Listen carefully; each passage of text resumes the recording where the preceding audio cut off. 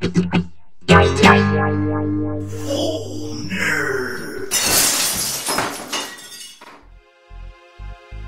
everybody, it's Minius, and this is kind of a video idea I've been kicking around for a while, which I'm finally getting to now because it's actually topical. And that's the idea of the unused or unfinished dark energy plotline from the original trilogy returning for Mass Effect Andromeda. A lot of you have been bringing that up.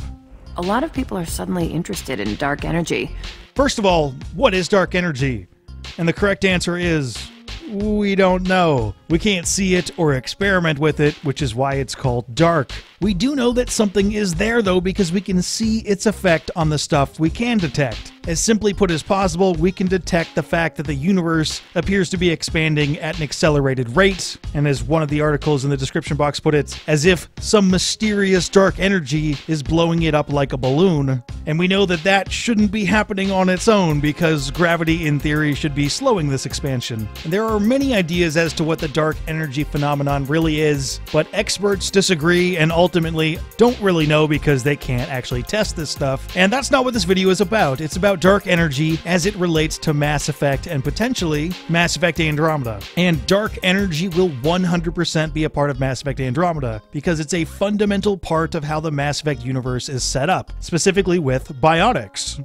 Biotics is the ability of rare individuals to manipulate dark energy and create Mass Effect fields through the use of electrical impulses from the brain.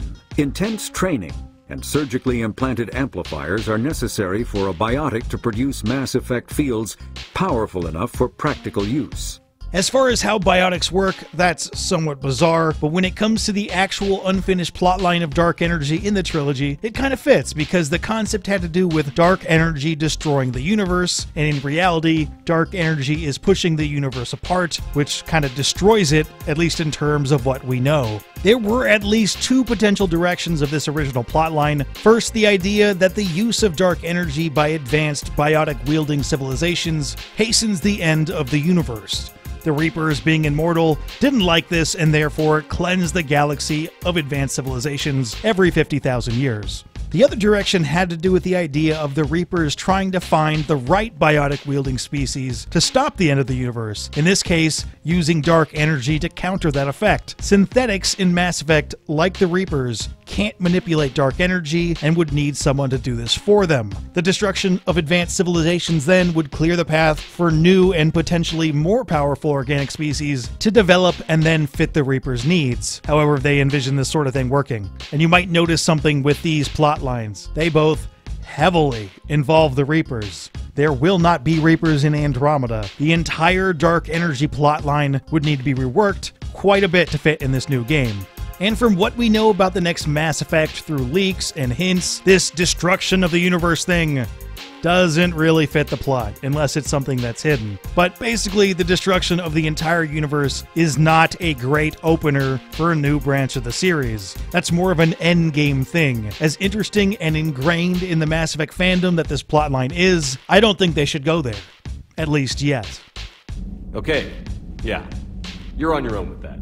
One more thing that's worth getting into, this dark energy plotline was originally revealed by Karpyshyn, who was the lead writer of the Mass Effect series before he moved on to the Star Wars The Old Republic MMO, and there's a belief that this dark energy plotline was well developed and set in stone before Drew left, and that belief is false. At best, the dark energy plotline was mostly undeveloped at the time of his departure. The idea that this dark energy thing was ready to go is a product really of wishful thinking on behalf of Mass Effect fans who didn't like the way the trilogy ended, even if those fans have a pretty good reason to look for an alternative.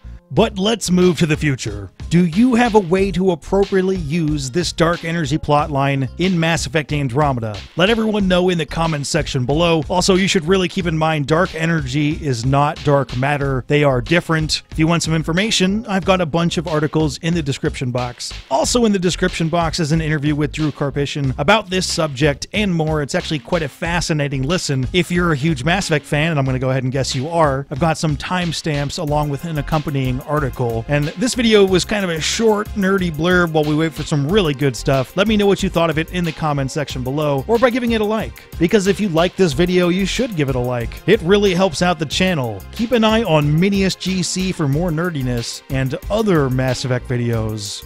But for now... I should go.